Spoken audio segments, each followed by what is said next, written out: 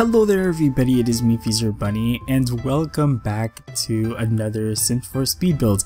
So today we are back with yet another Japanese inspired speed build.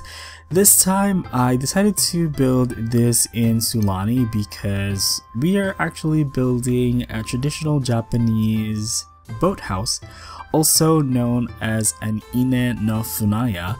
And for this build, I wanted to take advantage of the aspect where we can build on water, and that feature only comes with Sulani, so I had to do this build in this world. And having said that, I've been wanting to do this build ever since Snowy Escape came out. Funaya is definitely one of the builds that I really wanted to recreate because there's such a unique building, and I thought that gameplay wise they would be very interesting to live in as well. So here we are. First of all though, happy December to all of you. I know it's been over 2 weeks since my last video, and I think I briefly mentioned about this in my previous builds, but I have been busy working overtime on a construction project that I'm involved with. I was mainly involved in the planning for said project, and thankfully most of that is done. We did have to work overtime for the past month or so just to get that done, and that project did operate on a very tight deadline, so that pretty much took up most of my time for the past couple of weeks. But now I have a little bit more spare time to work on builds, and I'm also really looking forward to getting a break for the holidays as well. So yeah,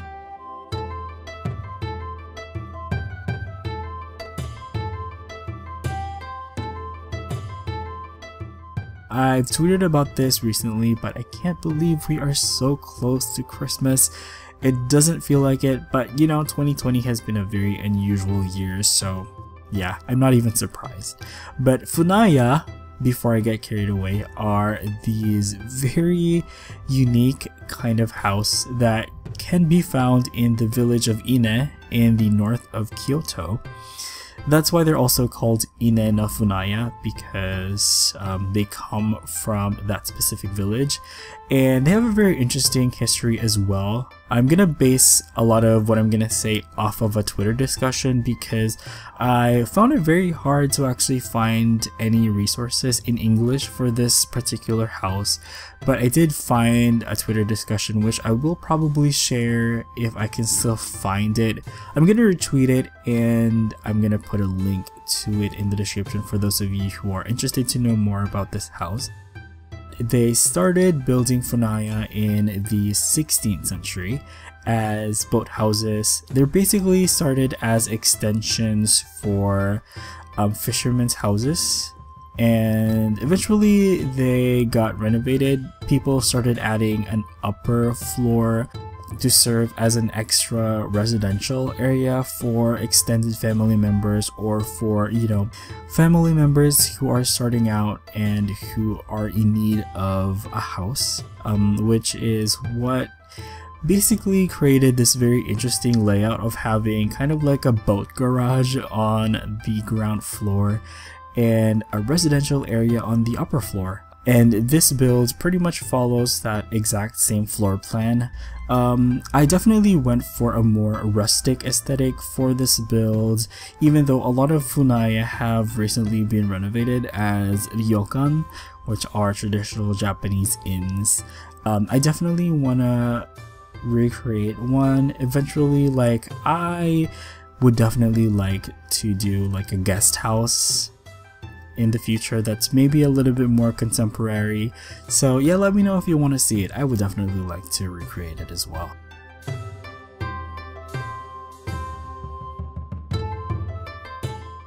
So yeah, it's been a pretty eventful week for the community. We finally got the skin tone fix, which is very exciting. I know a lot of people have been looking forward to that. I'm so happy that they finally fixed the skin tone because it made such a huge difference to actually have the sliders and the different shades available. So that is very, very highly appreciated on my part. I have also gotten into the hobby of collecting anime figures. For those of you who follow me on Twitter, you've probably already seen them. I've been posting a lot of them. Basically, I have been really into collecting Nendoroids. And if you guys don't know, Nendoroids are very pricey. But this month, I kind of went overboard with my collecting because I ordered 7 Nendoroids. Yeah, needless to say, it's a very expensive hobby, but it's also really satisfying as well. I just really enjoy the feeling of seeing, you know, some of my favorite anime characters, and yeah, it's great. I definitely would love to talk more about that if I get the chance in a future build, or maybe even do a showcase of my whole Nendoroid collection if you're interested.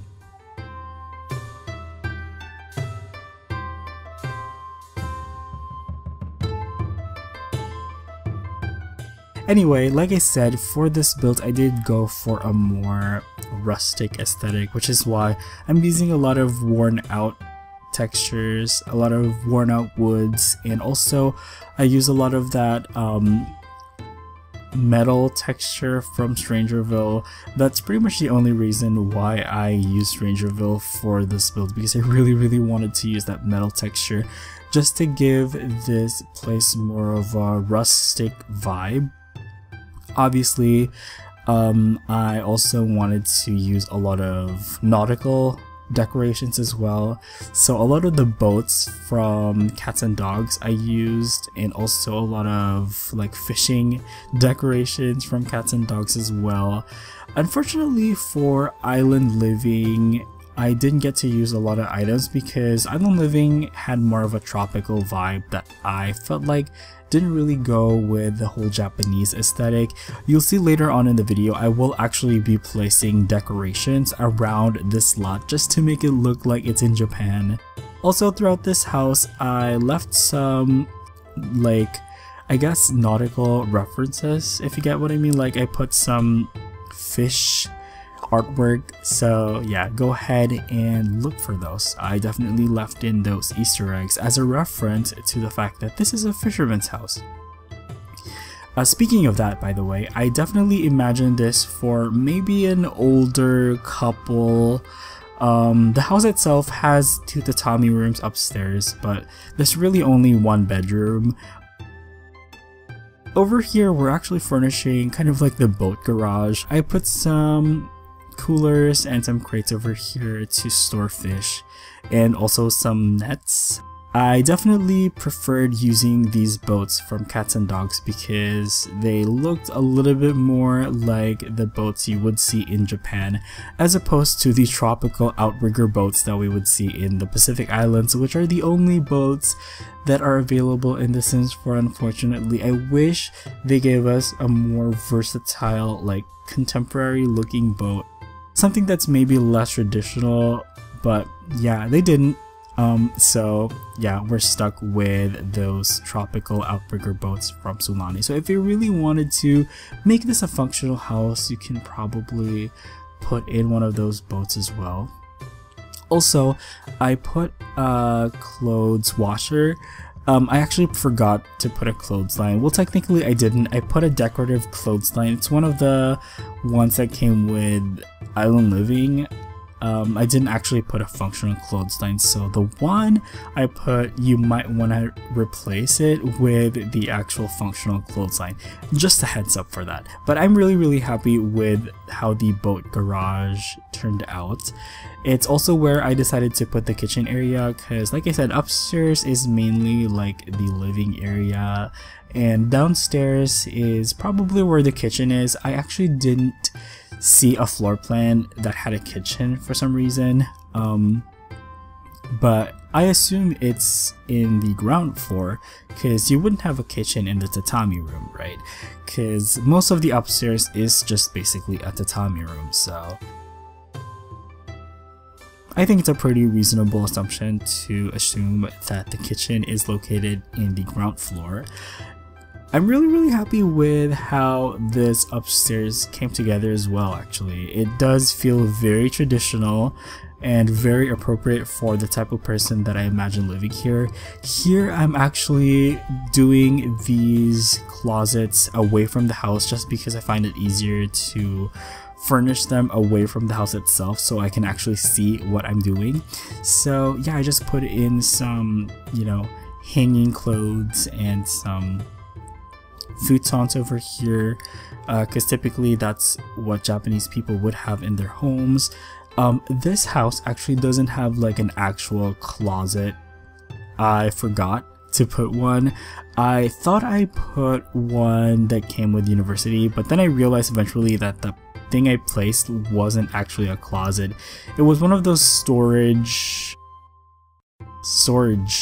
boxes, I guess. So yeah, I mistakenly thought that that was a closet, but it wasn't apparently. But there is a mirror, so if you want to give your sim a makeover, you can always do that as well. Here we are furnishing kind of like the main living area, and I just filled it with so much clutter. It's really funny, but yeah, I really like how cluttered this build came out.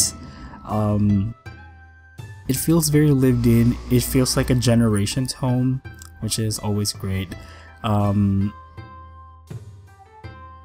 Also, please excuse all of the traffic noise outside. For some reason, there is a lot of traffic right now. I tried to time this build to make sure that, you know, there won't be a lot of traffic noise, but yeah, it is what it is. Also, I'm not sure if you've noticed, but a lot of the artwork I used in this build was actually rotated in some way using the tool mod as well, because, you know, I just really wanted to have that more, you know, unkempt vibe.